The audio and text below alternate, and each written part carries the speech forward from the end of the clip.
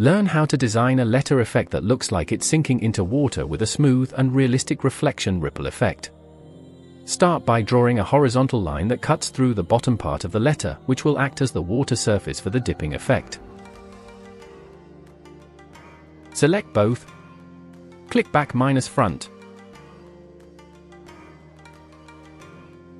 Right-click, break curve apart. Now the letter is split into two parts. Select the top part and change its color to white. Then for the bottom part, apply a gradient fill that fades from white at the top to the background color at the bottom.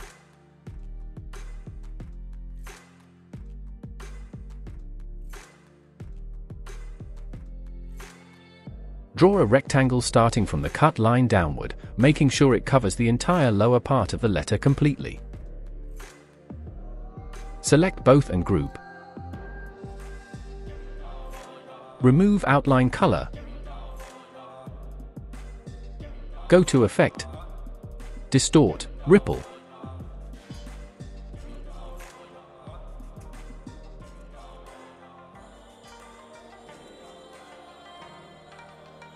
Now adjust the ripple settings and experiment with the values until you achieve the desired water reflection effect.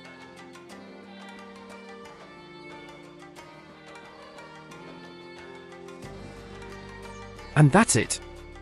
You now have the skills to create this effect like a pro.